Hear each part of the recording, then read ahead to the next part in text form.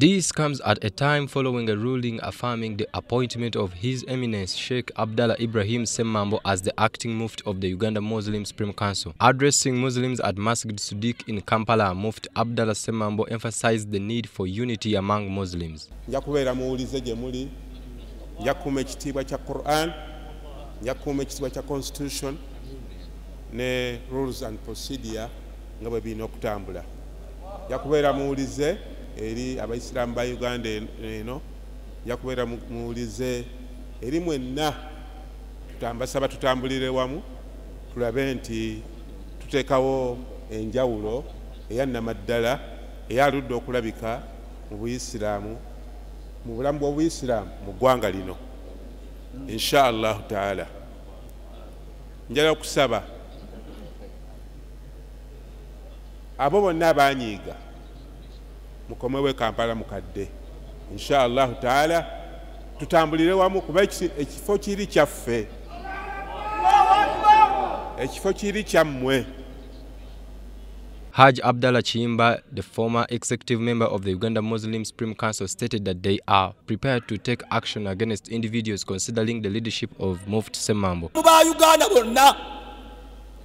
Sheikh Abdallah Ssemambo yazze bannayuganda atuggyeko ekizibu kye tubadde tuyina tambulika naye ekintu kino mpaka mu lwagenda nga kigusa.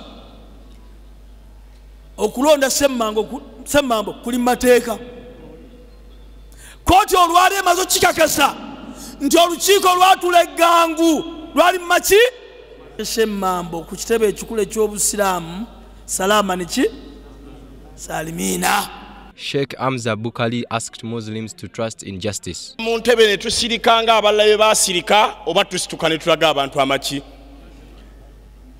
Twalina eddalasa ebadde nnene ebugiri na stoppingibwa okugenda mu ddalasa eyo lwa Sheikh Ssemambo ng'ekibiina kya Itihadi kye kikulembedde ne religious leaders okuva ku Uganda Muslim Supreme Council nenfuna amasimu 200 nga baŋŋaana okugenda.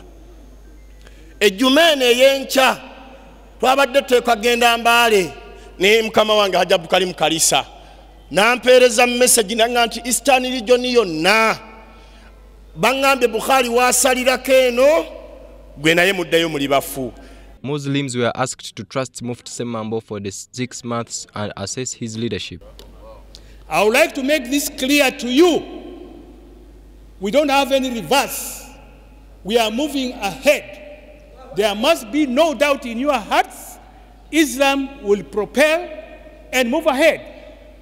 We would like to thank the leader of this country for accepting to support Muslims from the time go until tomorrow. The public that I'm kindly requesting our former Mufti kindly to respect his dignity, kindly to respect his family, kindly to respect all those who are under him to resign properly without being forced to remove out of the office. However, Uganda Muslim Supreme Council spokesperson Ashraf Muvawala Ziwa says they are still pursuing the cause of justice.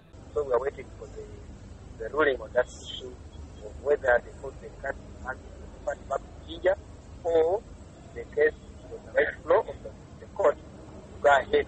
That issue we are waiting for the ruling whether the case can be referred back to Jinja or